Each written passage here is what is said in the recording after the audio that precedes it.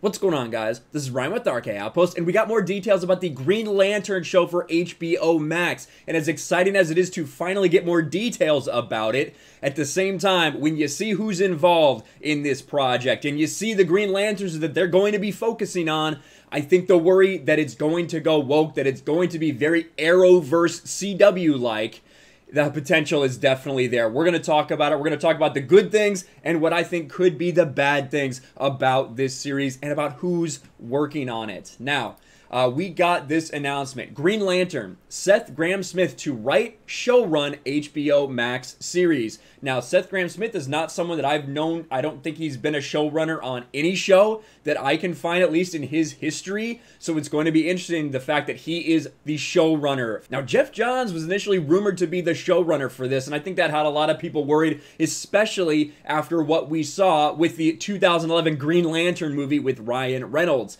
Now, he is coming off I would say fairly successful show running for Stargirl, even though the behind the scenes, we heard it was rife with issues there. But let's get into the details of who else we recognize that's going to be working on this show and why I'm worried that it could just be more of the same when it comes to DC TV. Mark Guggenheim, co-creator of the Arrowverse, will co-write the inaugural episode.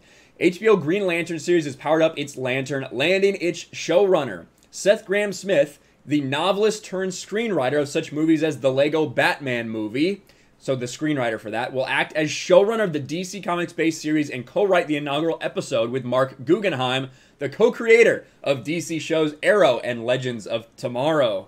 Green Lantern, a 1-hour drama, has been given 10 episodes straight to series order. It hails from Berlanti Productions. Again, Berlanti Productions and Warner Brothers Television. Gregor Berlanti, another co-creator of the Arrowverse, is the producer of all those CW shows. So another reason to maybe be a little hesitant. But we did kind of know this going in.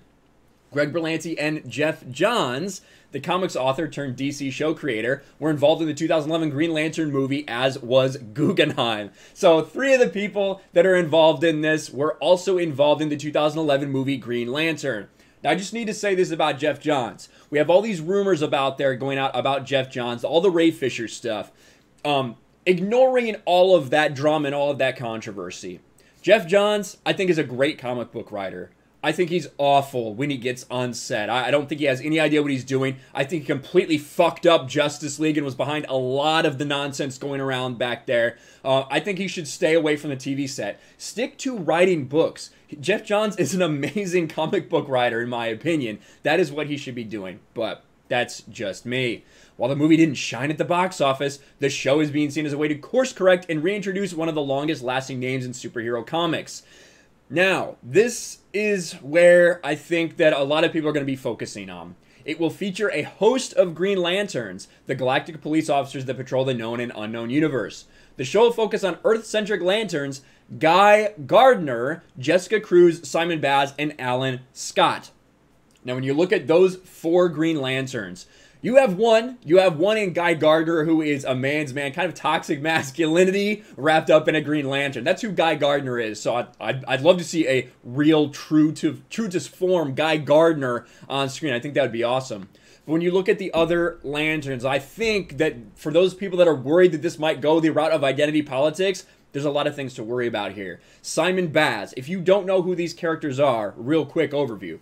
Simon Baz is a Lebanese-American from Dearborn, Michigan, who when he was younger got caught up. He stole a car and it had a bomb in it. He got arrested for being a terrorist, and his entire life they were judged because of the color of their skin and because of the fact that they were Muslim.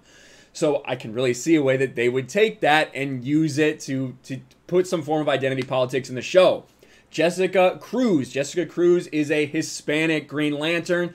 I would say she has a disability. She has agoraphobia. She is literally scared to go outside. It's one of the things she has to overcome while becoming a Green Lantern. So I could definitely see the route they could take her. And then, of course, Alan Scott. Now, Alan Scott, the first Green Lantern, who DC already, nearly a decade ago, decided to change his sexuality. They decided to turn him into a gay man.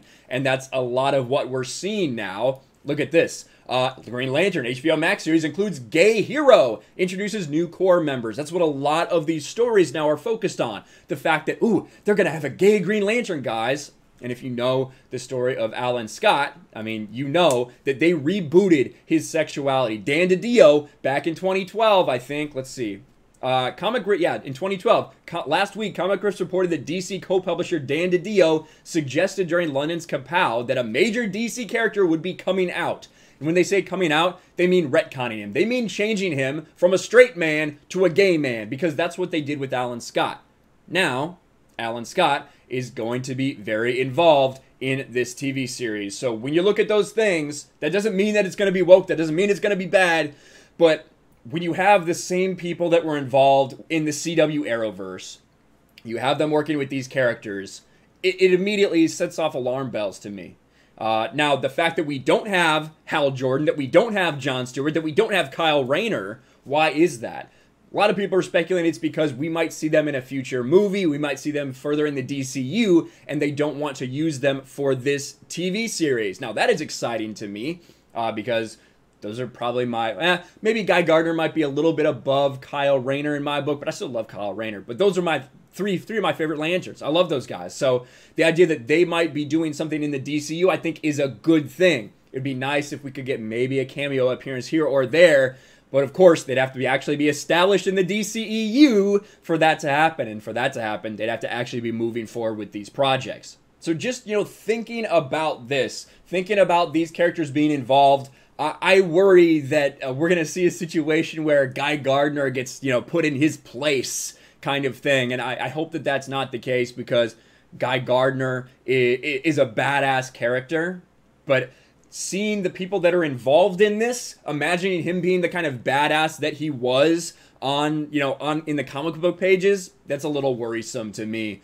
It still could be awesome, and I have no idea what we're going to get from, Seth Grahame-Smith as a showrunner, because I don't think he's ever showrun anything before. So hopefully it all turns out well. You guys know me, I'm a huge DC guy.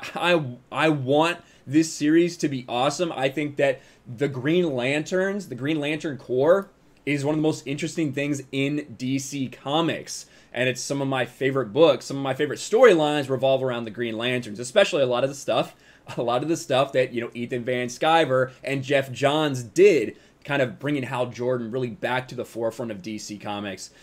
We'll see how it goes, I suppose. But I want to hear you guys' thoughts. Do you think that this show has the potential to go woke when you look at the people involved in it, when you look at the characters that they're going to be using? Jessica Cruz, a Latina with a disability, if you would consider agoraphobia a disability. Simon Baz, a Muslim American who's been discriminated against his entire life because of his color and his religion, who is falsely accused of being a terrorist. And of course, Alan Scott, someone who they have turned gay. Let me know in the comments below. Smash a like button, subscribe to the channel, ring the bell for notifications, share this video out there, and I'll talk to you later.